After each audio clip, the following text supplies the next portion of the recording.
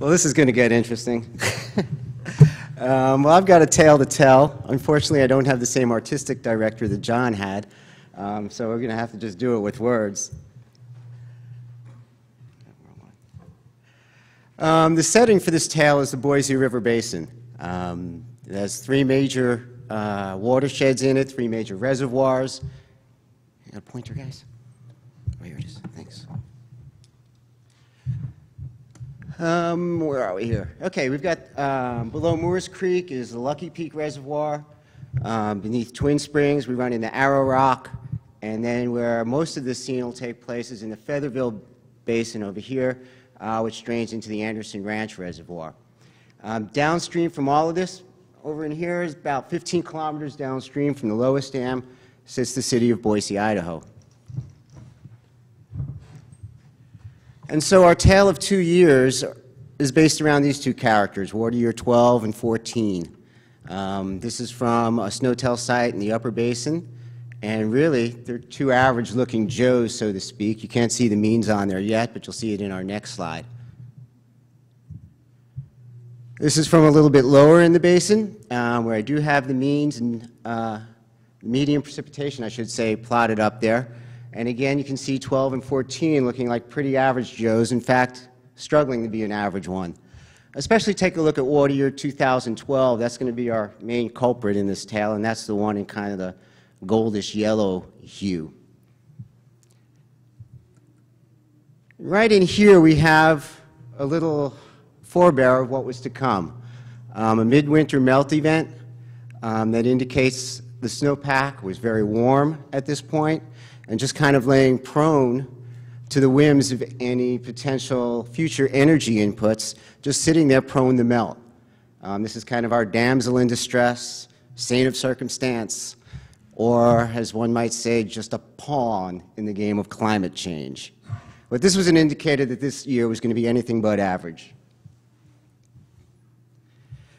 This is stream flow coming out of the Featherville gauge. I guess I can't say this is an observation based on Alan's talk this morning, but an estimation of stream flow from the USGS. And I got the 70-year median in there in magenta, and you can see the strong flows coming out of this basin even before the traditional peak of snowmelt runoff. In fact, about 2/3 of the annual water yield went through this weir before the traditional peak of snowmelt. Well, if this was Vegas and everything that happened up in Featherville stayed in Featherville and water didn't flow downhill as it does primarily in Idaho, there wouldn't be much of a story, but it does. And the same thing was going on in the other two basins, and all this water was headed into the reservoir system and headed down to the nice folks down in Boise, Idaho. Well, this put water managers on the edge of their beds in the wee mornings of the hours, wondering what to do. I apologize for that little thing over there. That's some cryptic language that some of the characters in this tale still use. But basically, that's a flow metric. Just look at the graph, never mind the units. And you can see how much water they were flushing through this system very early in the season on what was an average snow year. 8,000 CFS is bankful stage along the Boise River. Anything more than that, and they start affecting homes and infrastructure. So here they were pushing every drop they could out of the reservoir system, anticipating what they felt was going to be even future snowmelt inputs as the season continued. This is a quote from Ron Abramovich in the local paper, and since this is a tale, I apologize to Ron. I know he's not here, but anybody who works with him, I should have redacted his name to protect the innocent. Pretty much saying, and he went on in this article to say, we don't have models that are really capable of handling what we're seeing. And just kind of throwing his arms up in the air of, we need help. This is kind of akin to the scene in Gotham City when the chief of police and the commissioner look at each other and say, it's time to hit the bat phone, we need help, let's get Batman into this. And then here's just a comparison again to water year 14 here, water year 12 is up there, and you can see the drastically different flow regimes that came through the city of Boise. So the wise police commissioner in this case is the Department of Interior, the Bureau of Reclamation. The Batman they went seeking are my colleagues at the Agricultural Research Service Office, the Northwest Watershed Research Center in Boise. And they came looking to try to develop better tools. Is there a better way to handle what they were seeing in the past and what they anticipate happening in the future? We're currently just completed the second year of this project. The first year, I kind of presented some of the stuff here last year on, was can we operate a high-resolution, 1-hour time step, physically based model in the Boise River Basin and do this with a turnaround time that was compatible for the operational water managers in the basin. This past year, we coupled the snow model to a hydrologic model to see if we can do accurate hindcasts of stream flow. And in the coming year, we're looking to ingest short-term weather forecasts so that we can give them short-term predictions to help out these water managers deal with what are non-normal conditions. The idea here was that I was going to, let me see what my next slide is. Oh, here we go. Sorry about that. So iSnowball has been mentioned before. It's a physically based snow model. The main interest we have here is the surface water input.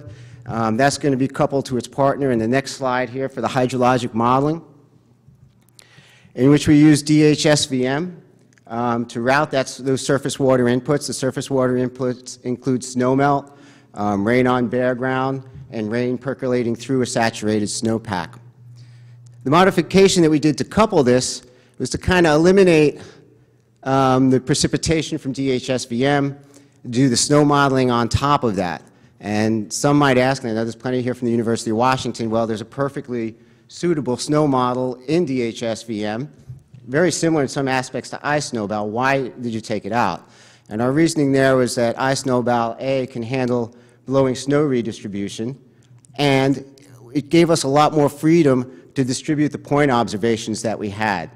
The way the framework of iSnowball is set up, you're pretty much free to do whatever you want to distribute the forcing variables. So that gave us a lot more flexibility. Taking a look again at those flows that were observed, what I came here to present was, and what our philosophy was in this short time span, of let's take the model, let's take a look at the normal year 2014, tweak whatever we need to in the model, do some tuning of the hydrologic model where we could, get the model best tuned to 14, and then throw it at 12 and see how we do. That was the idea. But AGU deadlines came up in our face. We couldn't quite get 2014 exactly where we wanted to, and hence we initialized the first model run for 2012 as soon as I heard the words, "We have now reached our cruising altitude. You are free to turn on your electronic devices," on my flight over here. So what I'm trying to say is what you're about to see are some very early work, and we hope to refine some of this, but it'll give you an idea of what we're capable of. So let's concentrate on the bottom right there. That's the normal year, 2014. And you can see we're doing a very good job, we think, on the stream flow, except down here in the latter part of the year, we seem to be lacking some snow, perhaps in the upper basin. In a couple of talks yesterday, we saw that that certainly could be the case when you don't have representative precipitation measurements. Maybe it's the distribution mechanism. We haven't really vetted out what exactly it is yet, and so we're not going to place it right there. It could be many other factors. Ran into the same issue in 2012, but the really neat thing is we did pick up all this early season runoff events up in the basin. And so this is a very promising result, we feel, and we look forward to refining some of our modeling here and do even better in the coming year. So some things we learned along the way. Some of this is obvious. The complex model, a physically based model, is robust to extremes, but it's a little bit cumbersome. Long run times, I've pretty much been walking around with terabytes of data in my backpack for the last 4 weeks. And it's difficult, if not impossible, to perform ensemble runs, which are necessary to get some error estimates on these deterministic values we're currently outputting. It also makes it difficult to calibrate this hydrologic model using something like a glue framework. And then there's also the questions of forcing data, the representativeness and the quality of it. And so at this point, Brace yourselves, folks. You're probably wondering what's on the other side of this slide. To what many of my friends and closest colleagues would call the dark side. John, did you get that subliminal message? It's to try to ease you through what you're about to see in the next few slides. What exists on the other side, the dark side. So in my work now with WSL and SLF, I've got to take a peek under the hood of the latest advances in a simplified model. Not quite simplified, but maybe not so complex. And we know that these types of models would struggle with non-normal conditions, but the advantages are the quick run times. They're conducive to formulating calibrations, and you can do these ensembles of model runs that are conducive to data assimilation techniques, and so on. And so now I'm going to show you some recent stuff that we've put out at SLF.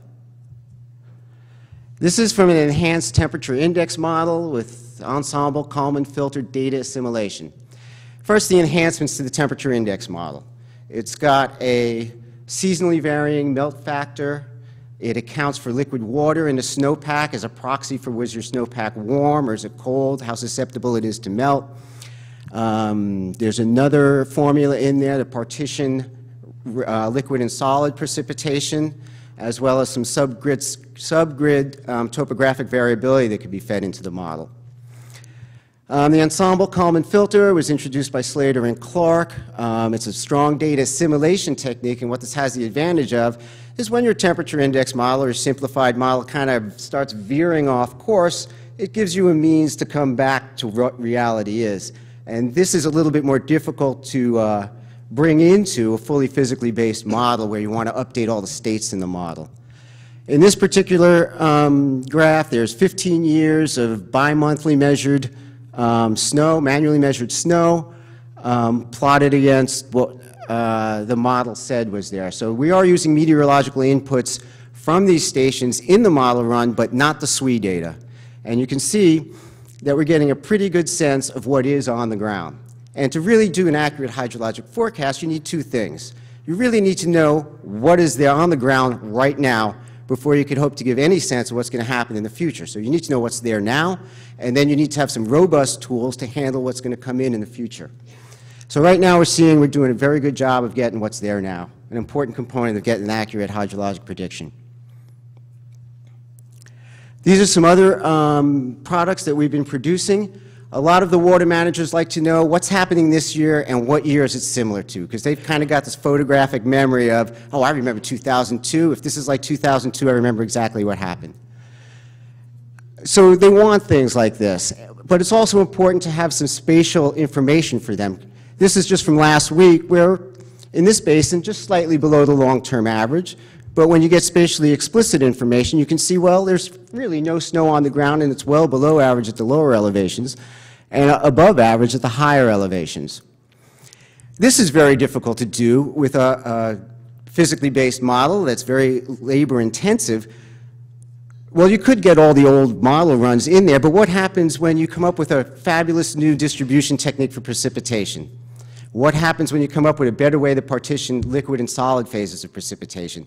You then, to do these accurate comparisons to previous years, need to go back and rerun all your model runs, which is a cumbersome task that I wouldn't want to throw on any graduate student. And so the point I'm trying to make is it's not really a black and white situation right now. We will continue to develop those physically based models because some of the problems that we're finding with them in that computational times and storage is probably going to disappear in the next 10 years or so. So we need to continue pushing those along. But right now, water managers need better tools to make decisions now. And right now, I propose that we need something in between. We certainly could use some of these more flexible tools to get us a better idea what's on the ground, but certainly when we're looking forward, we need tools that are robust to non-normalities. So I'm putting forward that right now where we stand, I think all of us need to use whatever we got in our tool belt and bring it together so that when we're faced with these dire consequences, our water managers are best suited to handle them. Thanks for putting up with me. I hope I didn't violate any codes of conduct in the new AGU policy. Thanks, Adam.